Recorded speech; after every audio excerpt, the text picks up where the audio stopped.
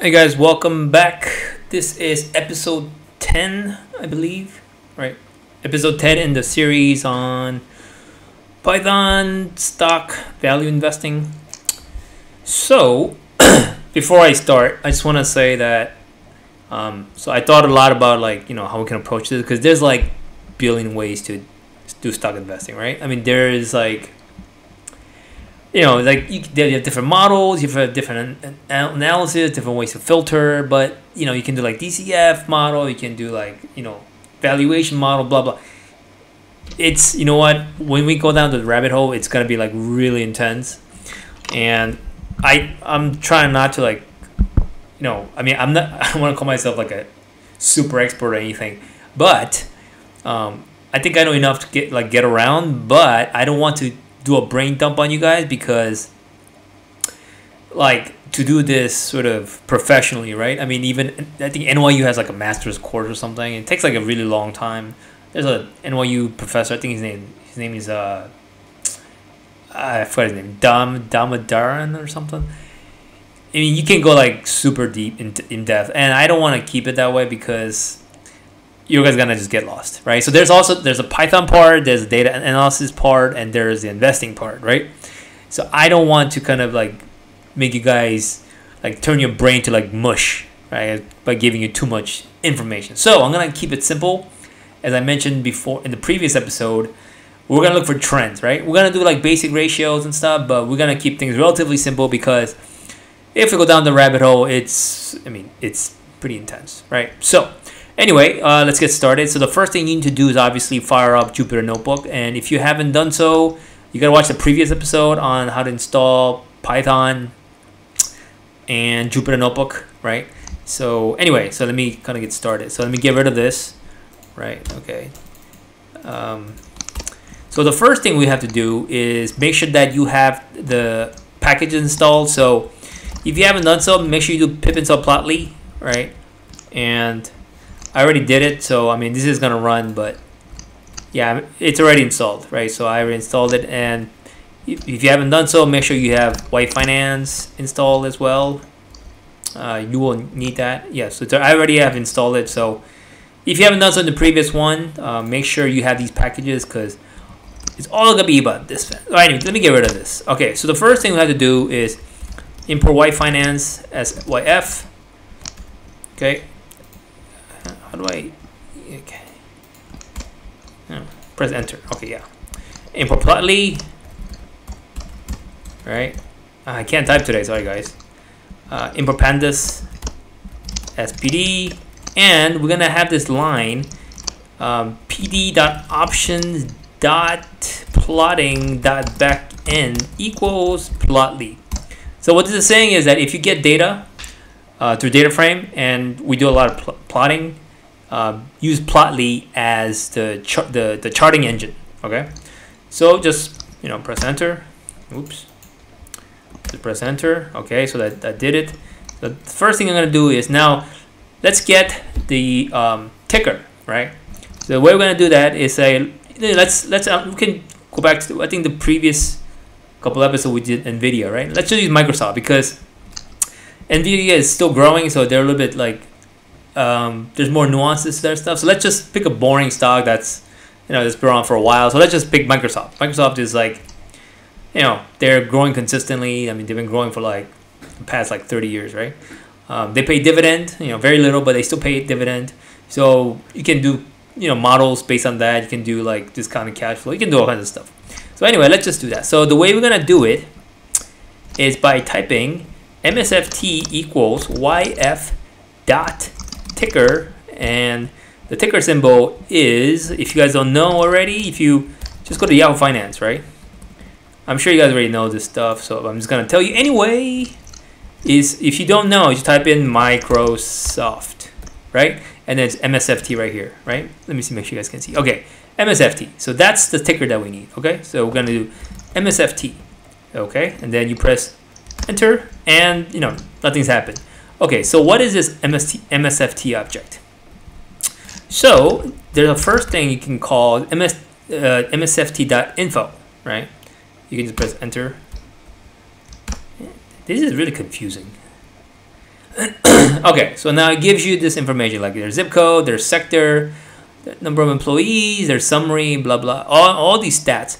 Basically, this data is actually, let me go to Microsoft here, and if you go to profiles, right, it's basically information from here, right? So all the information came through yFinance, nicely formatted for you and everything, and all these numbers, like you see these like revenue growth, operating margins, EBITDA, target, blah blah blah blah.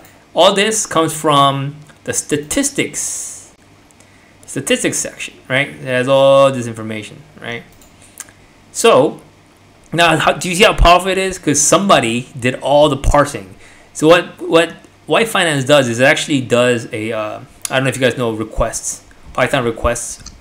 Basically, it just goes out, pretends that it's a browser, and then goes out and basically scripts Yahoo Finance for you, and does all this formatting for you, right? I mean, it's super awesome. This is why we're using yFinance, because if you use like the data providers, like I mean, yes, they have more extensive data. Yahoo Finance.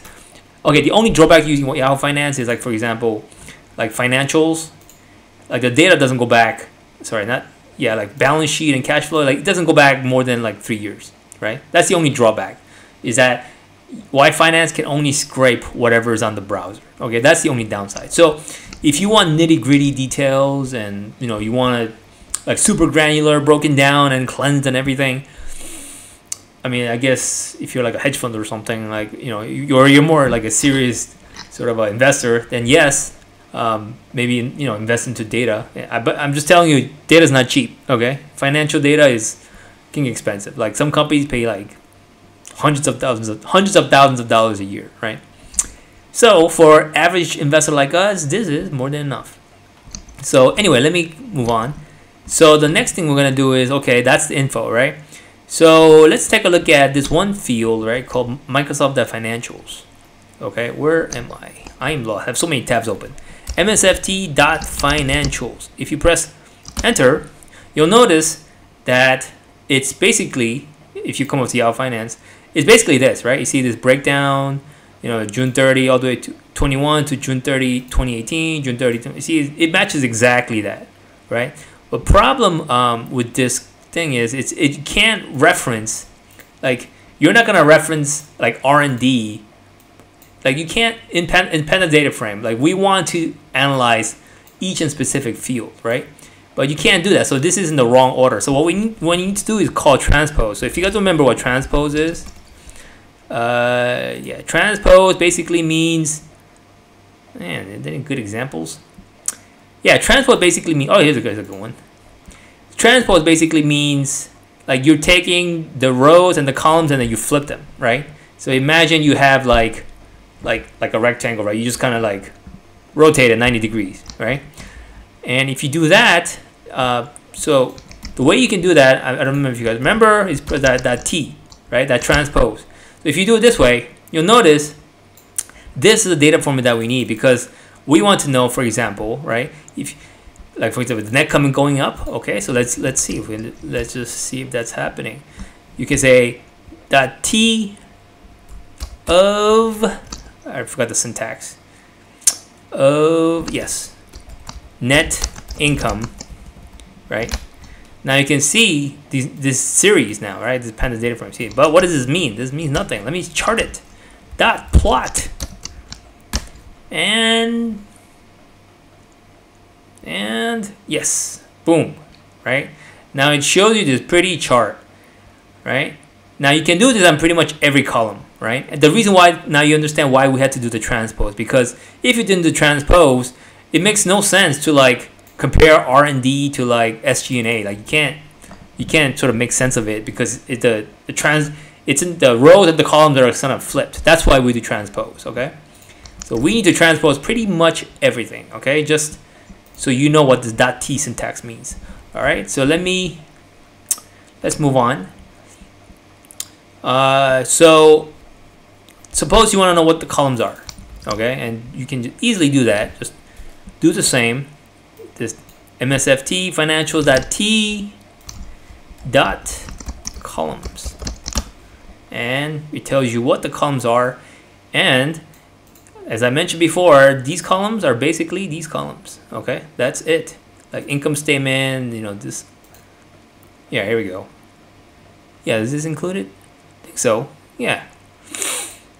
So here we go. So these columns are basically now these transposed columns, okay? All right, so let's take a look at history. Like, if you're just interested in price, and I think I mentioned in the previous episode, you shouldn't just look at price, because if you make a financial decision based on price only, you will get wrecked. R-E-K-T. Okay, I don't know if you guys know what that. I don't know if I mean all the guys who watching this, but wrecked just means, you know, you get screwed, right? So don't just look at the price. But if you were to just look at the price, you can type in .history, and then you can say period equals max. Okay, and if you do this, what it does is it basically gives you the OHLC data. If you guys know OHLC, nope. OHLC basically means open is the day that the price data. And let me just go back here. Open is the data, the price of the stock on the opening, and the close is obviously close, and the low is the lowest, and the high is the highest. Okay. You don't want to look at this because this data is just, you know, just price, right? It just doesn't really tell you anything. But if you're developing like algorithmic trading bot or something, which by the way is really, really difficult, and I don't, you know, recommend you spend more than like 1 day of your life learning it, because I mean it is super difficult. Okay, just letting you know, that's not like an easy game to play. I mean, there's probably like, I would say like maybe less than 500 people on earth who play it and actually do well. So the 99.9% of people who try, they just fail miserably and they lose a ton of money. So don't do it. Okay. Okay, so that's that. Let's take a look at dividends. Okay. The reason, suppose Microsoft is a good dividend stock. It's not. If you actually go to Microsoft, and then you under summary, right? Yep.